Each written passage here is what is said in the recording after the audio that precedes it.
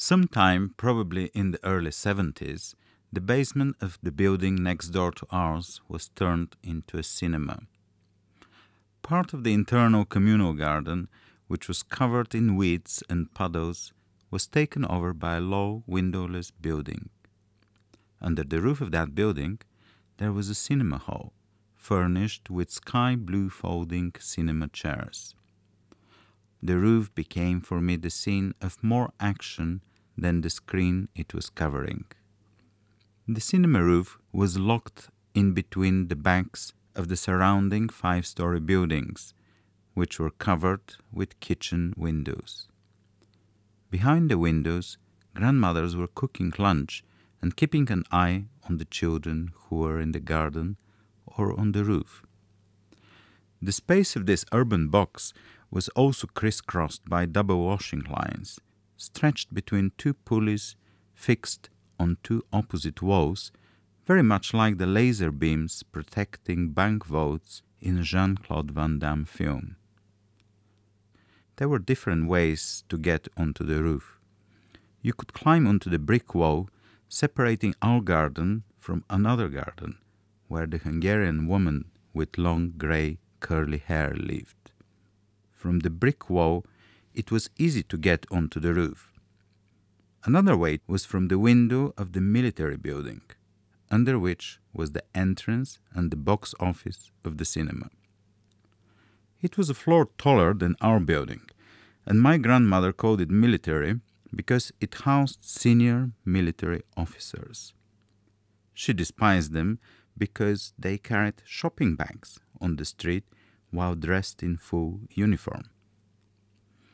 At the back of the military building, there were small cubic kitchen balconies where the colonels and generals stood chopping onion and smoking and wearing only their vests and shorts. This was too much for my grandmother, whose father, she used to tell me a few times a day, had been an officer in the Tsar's army. From what I heard from her, I associated that army with waltzing, parquet, and shiny boots. However, she had a cordial relationship with the officer's wife just opposite our flat, who, she said, was a former Serbian partisan. The best way to get onto the roof, however, was by climbing the giant mulberry tree in our garden. The tree trunk was quite far from the cinema building. It had long branches that leaned onto the roof. I would climb its fat trunk, grabbing its deep prehistoric wrinkles, race to the top and then down, taking a different route and ending up on the branch leveled with our 4th-floor kitchen balcony, frightening my grandmother. Picking and eating white sticky mulberries, I would finally walk along the branch that leaned against the roof of the cinema.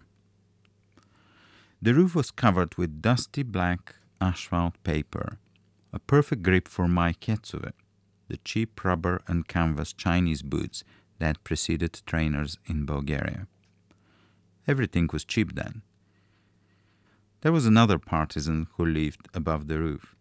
She was a Bulgarian partisan, not married, and she did not have children. She was always very cross when we were too noisy on the roof.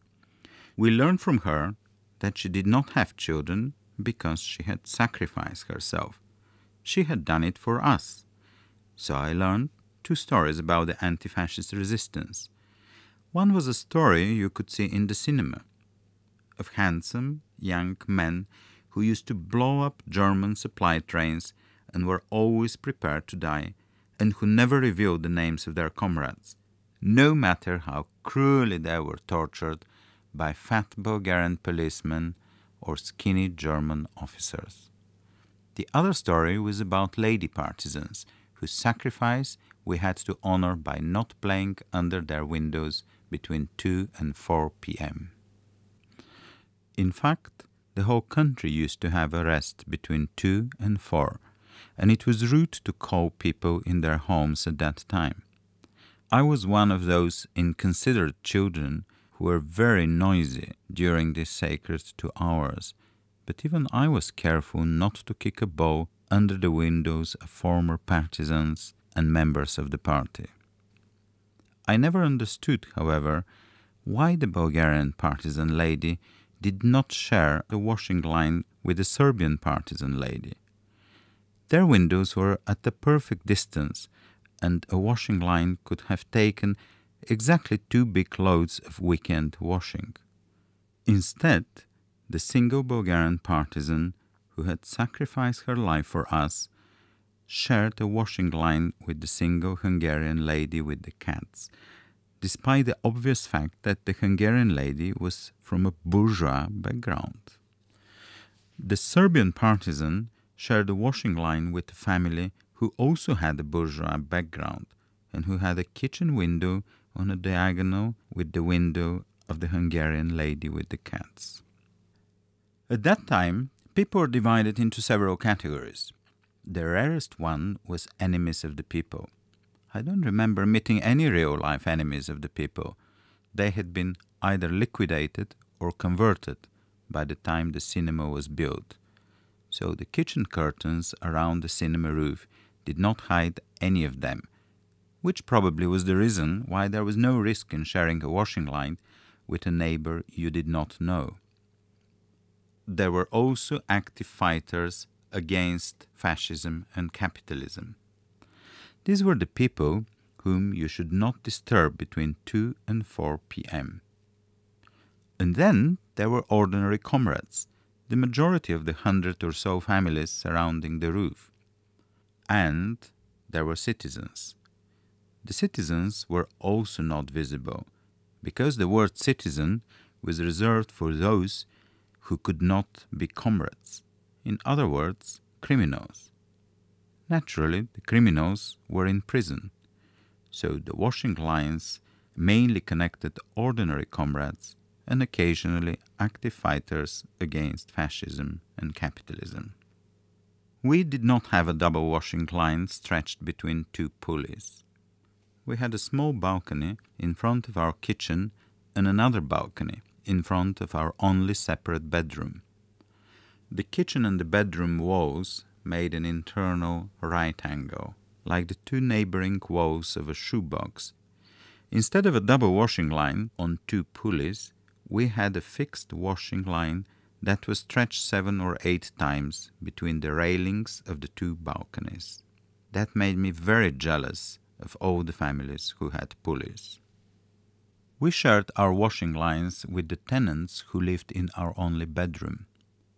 Sometime in the 50s, before I was born, somebody had assessed the housing needs of my family and decided that they had an excess living area and had sent them tenants, a divorced mother and her teenage daughter.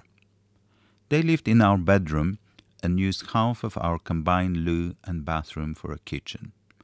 That's why we shared our washing line with them. We had enough room, however, because my grandfather died 2 weeks after I was born.